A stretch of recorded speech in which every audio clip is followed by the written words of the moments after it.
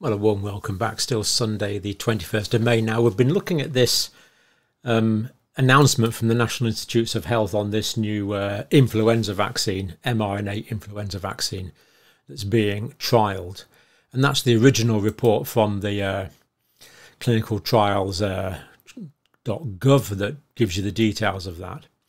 And this is interesting because this is a phase 1 clinical trial, a very early clinical trial, and yet the UK government has already agreed to buy mRNA vaccines over the next 10 years, £1,000 million deal with Moderna.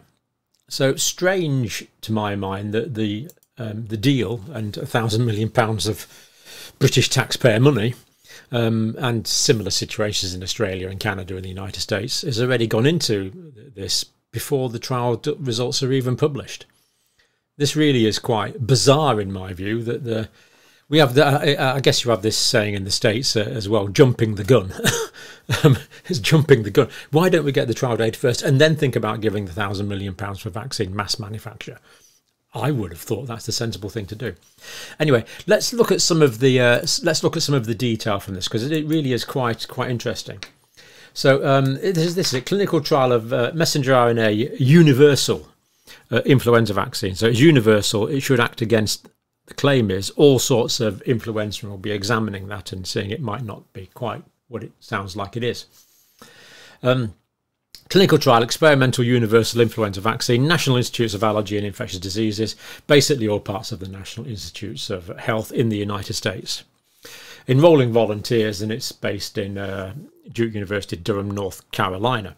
Now, it's a phase 1 clinical trial, so very early. Phase 1 trials, of course, are carried out on healthy volunteers just to make sure that the drug is, well, not to make sure it's okay, to find out if it's okay. I suspect they are going to find out it's okay, but I strongly suspect they're going to find out it's okay by their criteria of okayness. Anyway, let's look at it. So this is the codes for the vaccine: messenger RNA and messenger ribonucleic acid, and I assume they don't say, but that stands for lipid nanoparticle. So these tiny lipid particles, and as we've seen from the Australian data, they can get everywhere all around the body. They're going to check for safety and ability to induce an immune response. The number involved, up to 50 healthy volunteers, 18 through to 49 years of age. So this is direct from their website. This is not me having a joke here. They are claiming, the National Institutes of Health in the United States are claiming that by testing 50 volunteers, healthy, 18 through to 49, they can assess the safety of this vaccine. This is a parody of research, in my view. 50 volunteers to test for safety? I don't think so, National Institutes of Health. But of course, you're the National Institutes of Health. You know much more. You've got lots of clever people working for you. Let's hope there's no vested financial or political interest whatsoever.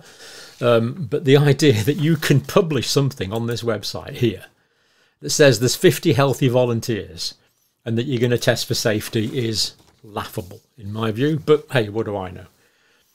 Let's move on. 3 groups of 10 participants each. I mean, this is just tiny.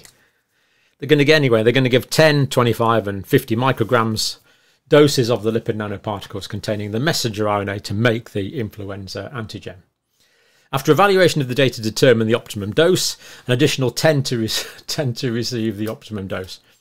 Now, how on earth they're going to work this out, I've no idea, because this is not directly related to the amount of antigen produced. So you could have someone here where these mRNA particles get into billions of cells and they produce huge amounts of antigen. Someone here, if it's just restricted to the arm and there's very little systemic distribution, they might make relatively small amounts of antigen.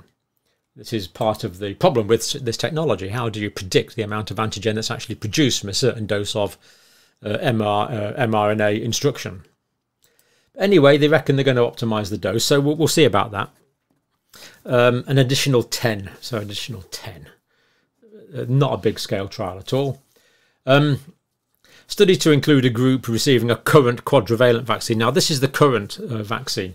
So most of the current influenza vaccines are quadrivalent. They've got 4 different types or 4 strains of influenza in it to produce a broader type of immunity. So they're going to compare it with that.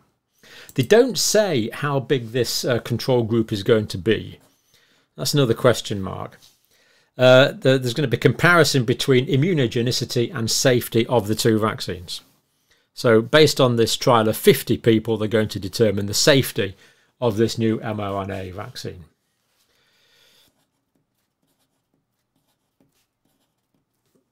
We shall, well, we'll question that. Do feel free to respond. National Institutes of Health, who are always open to talking to you. There are going to be follow-up appointments for up to 1 year. Up to 1 year. Given this is a new vaccine technology, is 1 year long enough? I don't think it is, because this is a new vaccine technology. I would have thought we need a longitudinal follow-up, but hey, that's only me. Annual seasonal flu jabs, vaccines, vaccine tool, the valuable tool in controlling the spread and severity of influenza, they say. To what degree does it control the spread? Less sure about that, but I'm just quoting from the NIAID site. Do not provide immunity against every strain of flu. So that's true. They only test, normally if it's quadrivalent, they have 4 vaccines. And this is the normal vaccine we're talking about now. And each year, basically, it's an informed guess. It's a very informed guess, but it's based on a prediction. So it's a guess of what influenza strain is going to be prevalent the following year. So you've got to start making this with a lead-up time of about a year, 9 months to a year. So they think, well, what is going to be the forms of influenza causing outbreaks of flu next year? Let's make a vaccine to predict that. And of course, that is genuinely a tricky thing to do, but they do the best on that with the traditional vaccines.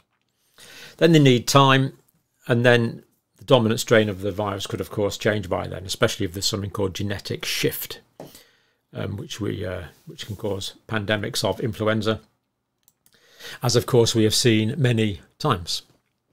Not an uncommon event. So an effective universal flu vaccine.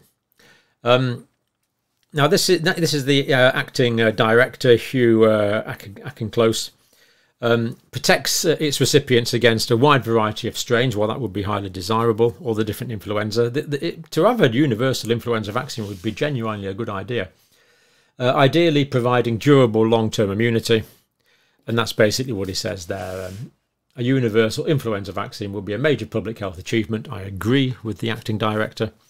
And could eliminate the need for both annual development of seasonal influenza vaccines. Yes, it could if it worked and it was safe, as well as the need for patients to get a flu shot every year. Well, if you had one flu shot and it covered you for life, that would really be quite a good idea. He's saying defence against spread of a future flu pandemic. Much less sure about that. We know from the COVID vaccines that they weren't preventing transmission as much as people originally thought they were. Would the influenza vaccine would this new influenza vaccine prevent transmission? Well, that would need to be proved unequivocally in large-scale trials. Then I would believe it. Until then, I remain open about that. Open stroke skeptical. Both vaccines use a specific...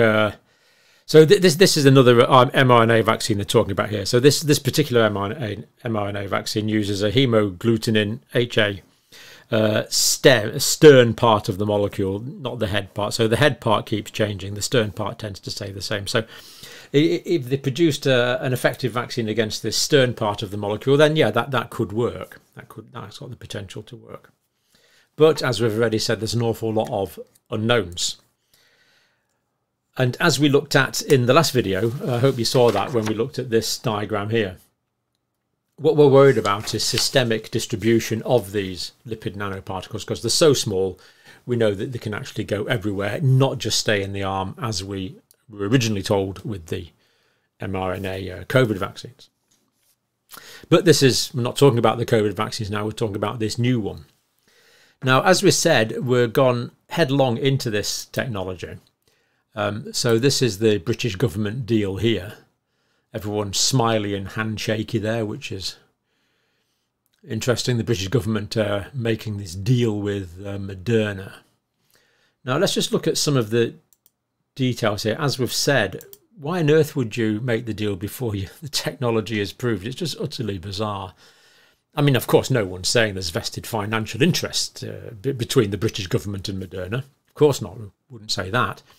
But it is a bit surprising that the deal's done before the research has been done.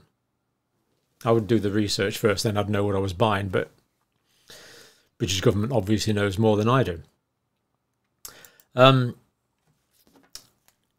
This is that paper here. UK cements 10-year partnership with Moderna in major boost for vaccine research. The government site, this is the UK government site, boasts up to 250 million doses a year. Now in Australia, there's a new plant to produce 100 million doses a year, and also in Canada, and of course the production in the States is already very big. British government's put 1,000 million into it for starters, we believe, committed to buying Moderna's vaccines, unproved, undemonstrated, unresearched, but we've committed to buying it for the next 10 years. This is how these people are spending our money. Buying an unknown technology up front over the next 10 years. It's not me making this up. Check it out. This is on this website. There you go. Look it up, and these other websites I've given you here as well. Always put the links on this channel, of course. It's now we know it's going to be Harwell in Oxfordshire. Innovation and Technology Centre is going to be built, up and running by 2025. Moderna have said this will provide the UK public with access to mRNA vaccines for a wide range of respiratory diseases. Might provide Moderna with a few pounds as well, of course, which they didn't see that mentioned in the article, but maybe it's true. And as we've looked at questions, how do we control the antigen dose? Not told. How long will the antigen be produced for? Not told. What's the degree of systemic distribution? Not told. And what's the degree of systemic inflammation? Not told. Do watch the previous video where we explain the pathophysiology in a little more detail if you have an interest in this. I find it concerning that we are going, apparently, hook, line and sinker, lock, stock and barrel, whatever expression you want to use, into a new technology which is unproved. And we've committed to that in the UK for the next 10 years. Before these questions about systemic inflammation are answered, inflammation wherever it could, systemic of course, the systemic blood goes everywhere. So systemic blood goes to the myocardium. Systemic blood goes to the lungs. Systemic blood goes to the brain. It goes to the testes and the ovaries. It goes to the kidneys and the liver and the spleen, obviously. These are fundamental questions based on our understanding of the circulatory system, which we've known about for hundreds of years, identified by the English surgeon Thomas Harvey in the English Civil War quite clearly, but other civilizations have known about it even before that. Leonardo da Vinci had some pretty good ideas about it. This is not new stuff. This is not complicated science. Basic questions which seem to go against what we understand about the basic science and yet seem to be being ignored. One of my current concerns is the fact that science is not taken on board properly or adequately by some government thinking, it would appear. Anyway, they're the questions. Let's have complete answers to those. When we've got thorough answers to those, I can come back and say, hopefully, you know what, my concerns were mislaid. Everything's actually A-OK, tickety-boo, whatever you want to call it. But I'm, at the moment, concerned. Too many unanswered questions. Too much upfront money. Too many fundamental biological reasons why this could be a big, big problem. We've got vaccines for lots of things already. Why do we need all these new ones? Why go down the mRNA route exclusively at the moment, it would appear. We'll leave it there. Thank you for watching.